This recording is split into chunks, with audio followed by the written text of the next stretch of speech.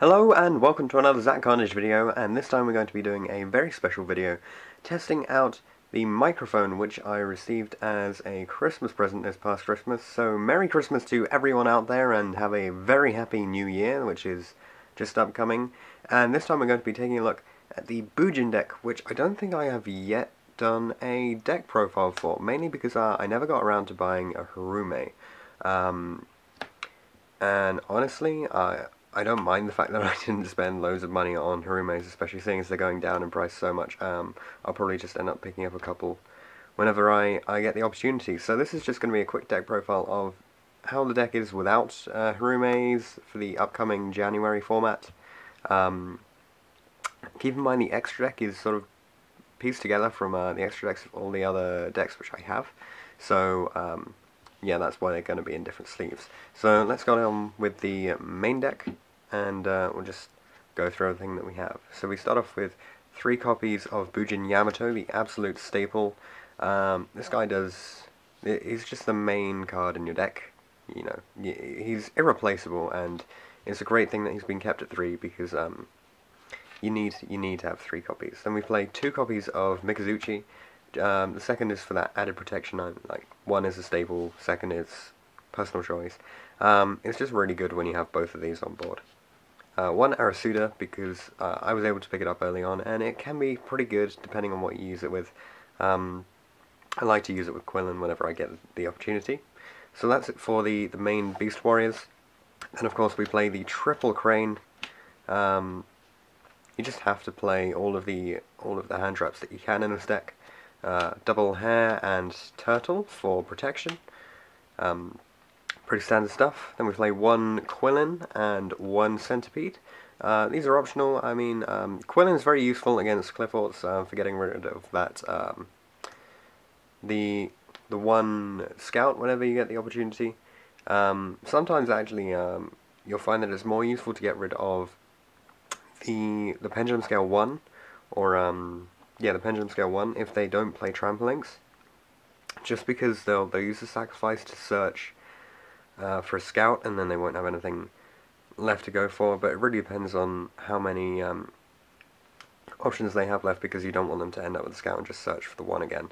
So, Quillen, just be careful about what you use that for, and Centipede, you know, it's pretty obvious, just get rid of the spell and trap.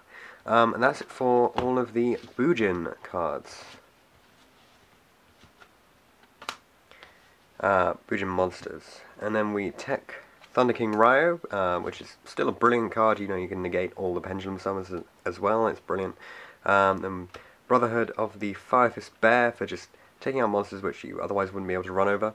And we play 2 copies of Honest because now the deck plays the 5 hand traps for your Yamato, which is just absolutely brilliant. That's it for the monster lineup. Spell lineup, it's pretty straightforward. We've got triple Tenki, searching any of your Beast Warriors that you want. You can go into a bear if you want to and get another one. 2 Bujin Carnation. 3 can be a little bit cloggy. You don't necessarily want to draw the 3rd. Playing double MST, because you have to play MST now at least at 2, if not at 3. Then we have double Kaiser Colosseum. This it's still a really good card. I mean, Vanity's Emptiness is obviously better, but Vanity's Emptiness costs about 6 times as much, so this is still really good, especially against Clifforts, Burning Abyss, stuff like that, where they just get stuck on 1 monster and they can't really do anything about it. So I think Bujin's just gone out a bit for because it's become cheap and the top people aren't playing it so much. It's not as fast as some of the other decks, but it does have a lot of control ability. And for the one-offs, we play 1 Book of Moon, a Dark Hole, a Foolish Burial, and now the brand new back from the death, the Snatch Steel. Brilliant card in any deck. Just play it. That's it for the spell lineup. And onto the traps. All one-offs here. We got a Breakthrough Skill, a Regalia the Sword, 1 Skill Prisoner, 1 Torrential Tribute, 1 Compulse, 1 Bottomless Trap Hole, 1 Dimensional Prison, and honestly my favourite card in the deck, Horn of the Phantom Beast.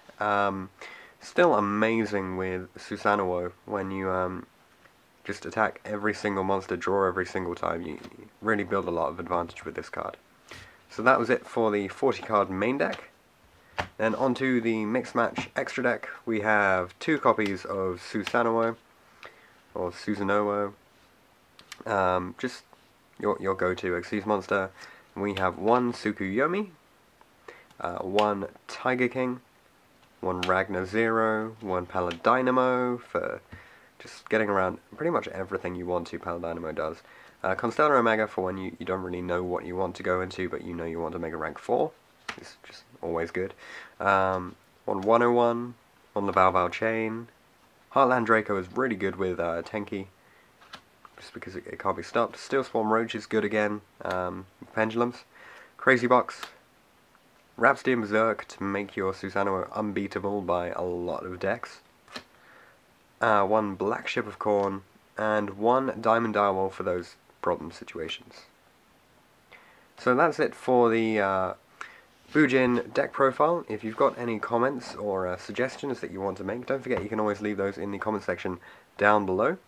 Don't forget to like this video and subscribe, and have a wonderful new year.